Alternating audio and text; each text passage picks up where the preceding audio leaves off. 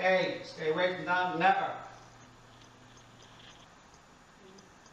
I'm nowhere near it. You can tell when you're lying because your lips are moving.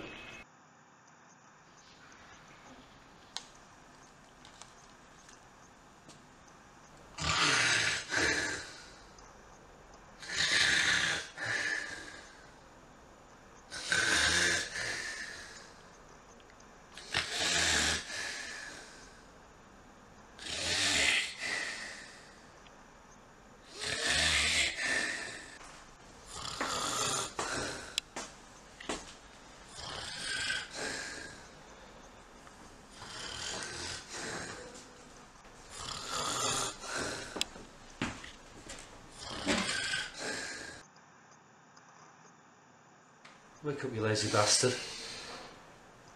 Hey. Hey. You had it off again. Oh, she's cooking for me now. I must be dying.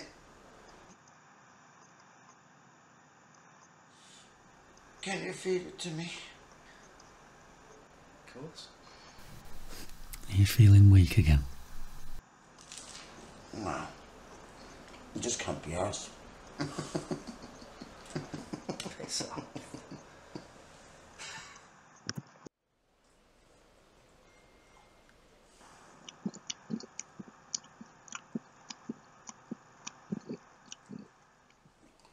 Am I dribbling? No. I'm just tired. Any word on Angie? She can't get a flight. She says she's trying though. Sure. Don't be too tough on her. Life's too short.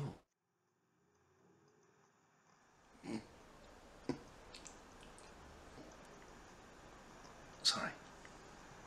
Yeah. I probably won't see her again. Something to hold on for, isn't it? Nah. That's it now. It's a shame. So close to her birthday. I met my Steve on her 25th, you know. That's when you met me too. We met the same night.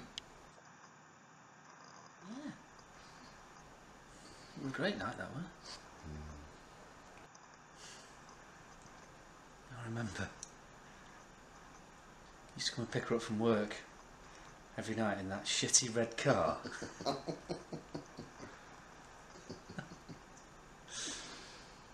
thought back then you were so handsome. Opinions change now, obviously. Obviously. And she said she was having this party and that you were going to be there. I couldn't wait to meet you properly. Stalker.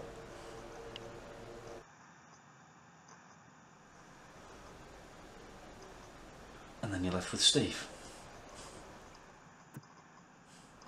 You dated him, and you broke up with him, and then you dated him again, and you got married.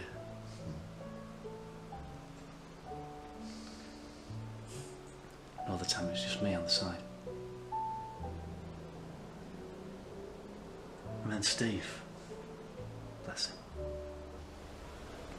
he died.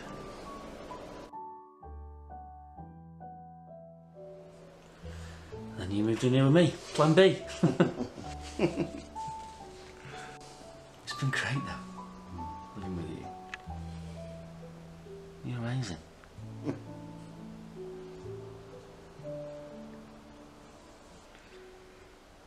And now it's time. I think. I told you. You are not doing this now. Look, I love you. And I've been a coward all these years. I meant to tell you. It's too late now to do anything about it unless you want to get married on your deathbed.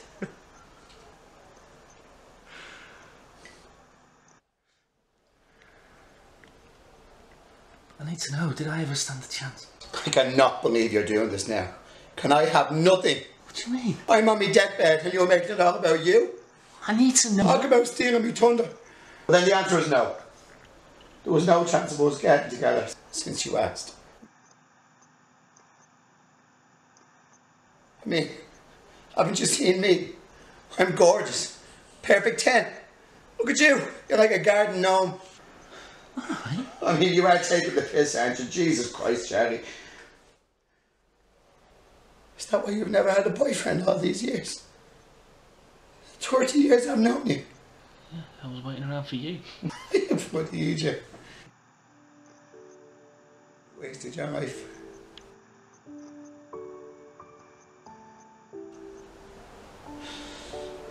You could have got married. You could have had kids. Instead, you wasted your life waiting for me.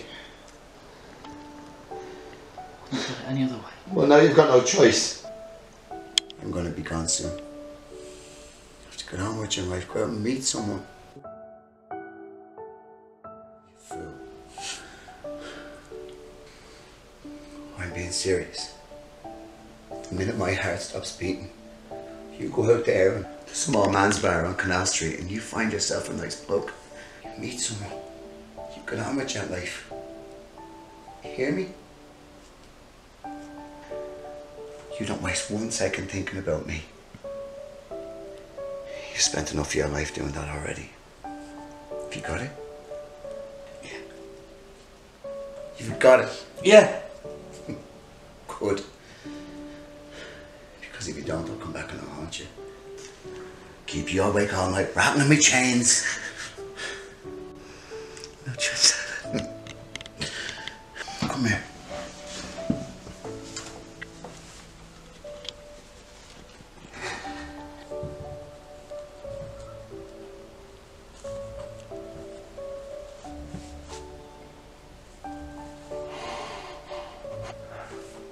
No, get out.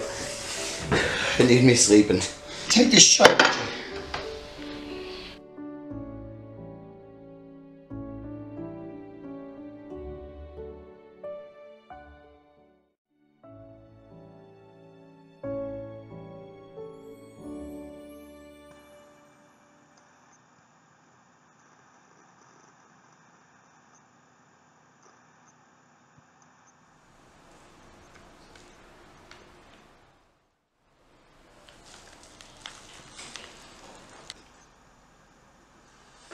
Come on, rise and shine. Wake up, lazy ass.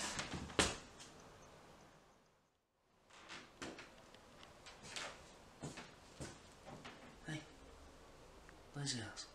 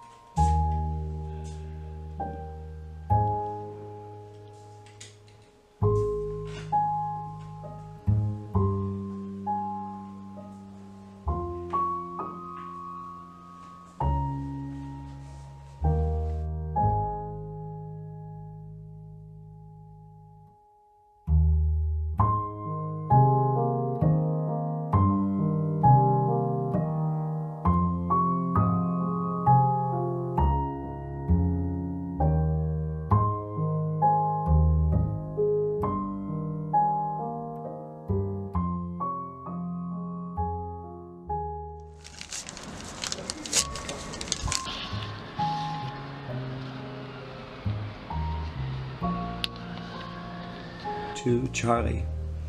If you're reading this, then I've snuffed it. Hopefully I didn't die naked, and if I did, I expect you to dress me before the police arrive, and no peeking.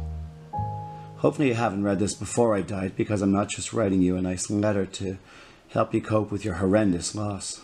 I'm writing to confess something to you. I love you.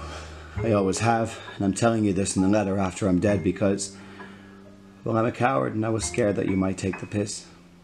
Without me around, I'm scared you'll feel lonely and, well, here's what I want you to do. You put this letter down, you go out of the house to an old man's bar on Canal Street, and You find yourself a nice fella, a friend, a lover, a partner,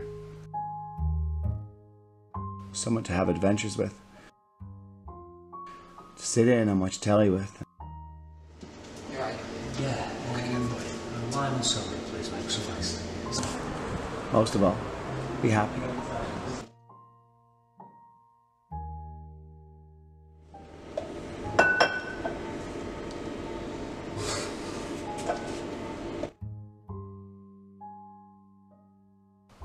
Love, James.